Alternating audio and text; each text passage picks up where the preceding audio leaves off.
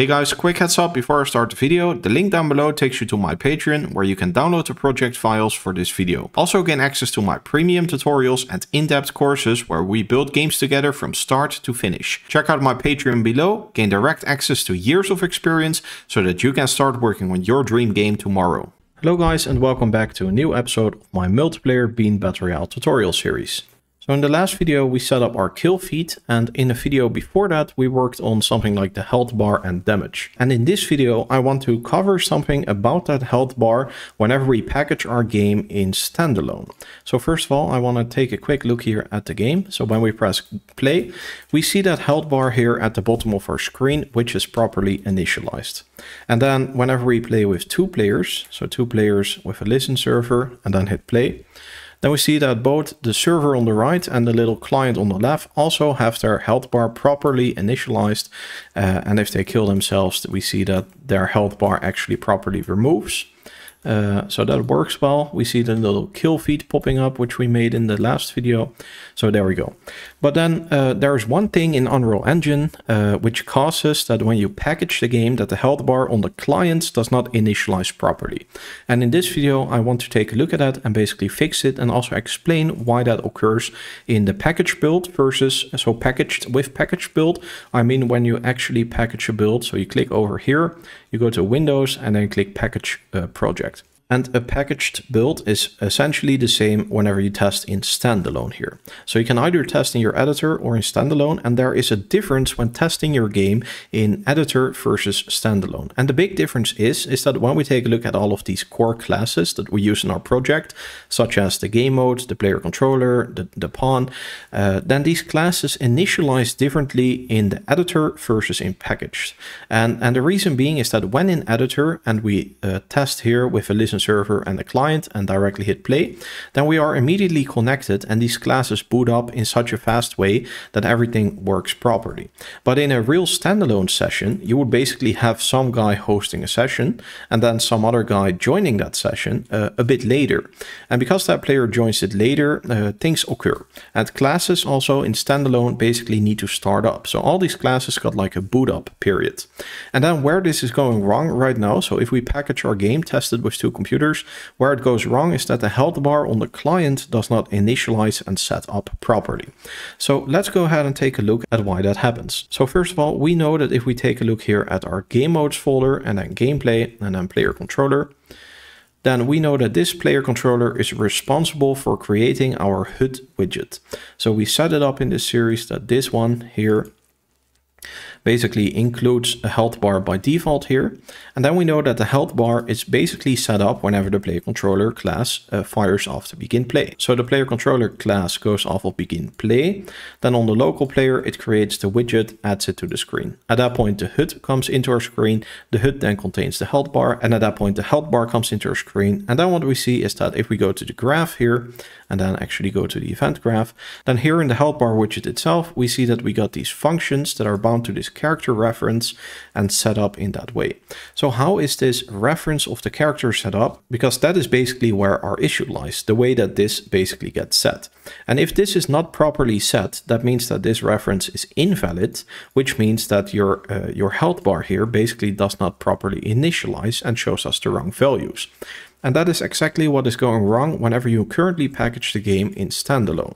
So to fix that, what we're going to have to do is that we're going to find our core character, because from this core character, we basically initialize here on begin play, we initialize our health bar and then we cast to our player controller and then basically set up that reference of the character inside of that widget for the health bar. So how come that this reference does not get set properly? Well, in short, basically what occurs is that your character gets spawned instantly, since it is the default class of the game mode, and then the player controller has not properly set up the UI yet. And this does not occur when testing in the editor yet again, because everything happens faster and at the same time in the editor. So both the server is ready at the same time that the client is ready and these classes start up. But then when packaging, what we notice is that the character spawns before the actual player controller on the local client is properly set up. So basically, since the character spawns but the player controller has not fully initialized yet, then what we understand is that this cast here can fill on begin play in the character. So basically, the character fires this, but then it says our player controller casting to that is not valid yet. Or it would say the HUD is not valid yet. Or it would say the health bar is not valid yet. And at that point, we see that we do not handle this cast filled. So in the case that the character is basically ready before the player controller is ready with setting up this UI, this simply goes off of a cast filled, and then the character never gets set up inside of the widget, and thus your health bar will never work. So what we're going to have to do is that we're going to have to fail safe all of these options here so that we can guarantee that everything works. So one quick way to do that is if we were to put a little delay in between here. Now we are inside of a function. You cannot put delays inside of functions since they simply execute once. But if we were to put a little delay here, then all of our classes have proper time to initialize.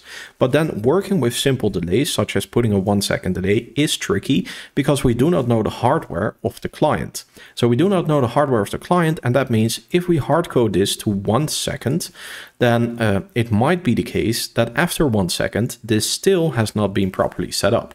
So we somehow now need to validate whether or not we can actually communicate to this health bar already. And to do that, we can basically go off of the cast filled. When the cast filled is not the case where the problem lies, then we should validate whether it is the HUD. And then if the HUD is not the case where we basically go wrong, then we should validate whether it is perhaps our health bar where the issue lies. And there we go. So right now, if we were to basically fix this issue, we see that there's 3 fill gates where we would basically have to solve this. So this is kind of an annoying way to basically set this up. So an easier way to then do this is to type in get all widgets class, and then not on the top level only, so turn this one off. Here we are going to just straight up be searching for the health bar widget instead of doing all of these casts, because now we got 3 ways where we could basically fill, and that's where we would have to do something like a delay to keep looping it, a delay to keep looping it, a delay to keep looping it, all the way until we see that we do not go off of the wrong and go off of the valid and properly set the reference also in our standalone game, which is a bit behind compared to the editor. So an easier way to replace all of this logic, first of all, would then be to just straight up in here select our health bar. So over here we can see the health bar widget, and then we can simply say get a copy of index 0. So we know that we only find 1 health bar per local client because UI only exists locally. So you do not have all of the so since we here check if we are locally controlled, then we can know as the client that we do not basically also fetch the UI for all of the other characters that exist inside of the world.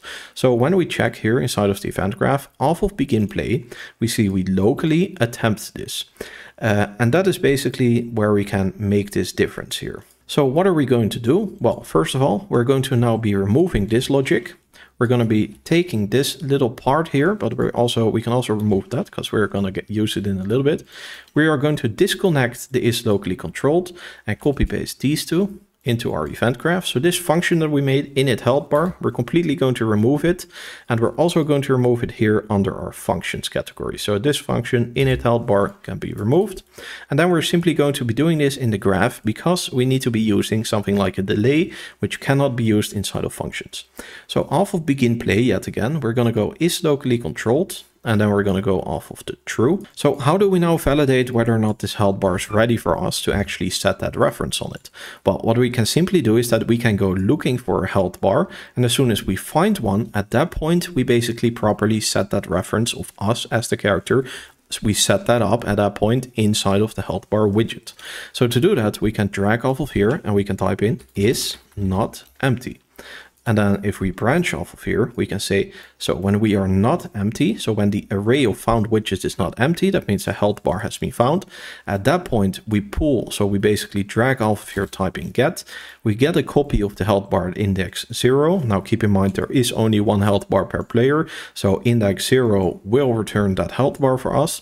And then what we can say is drag off of here. And since this is a hard reference here of the health bar, we can immediately drag off of here and type in set character ref ref, which is that reference that we use inside of the health bar to basically have the health bar reading these health values from our character.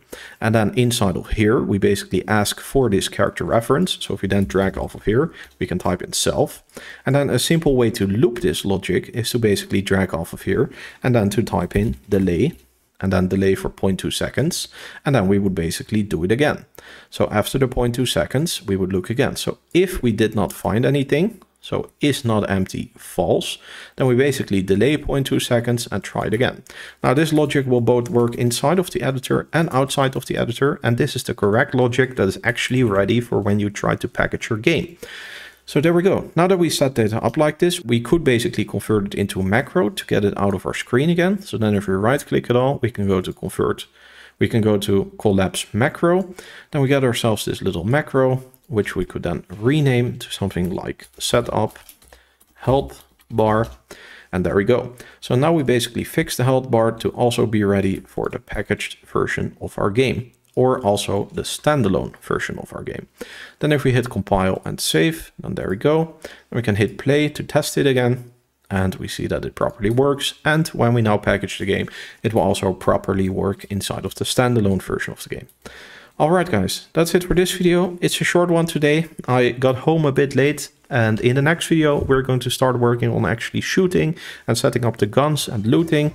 So appreciate you guys, and I'll see you guys in the next one. Bye.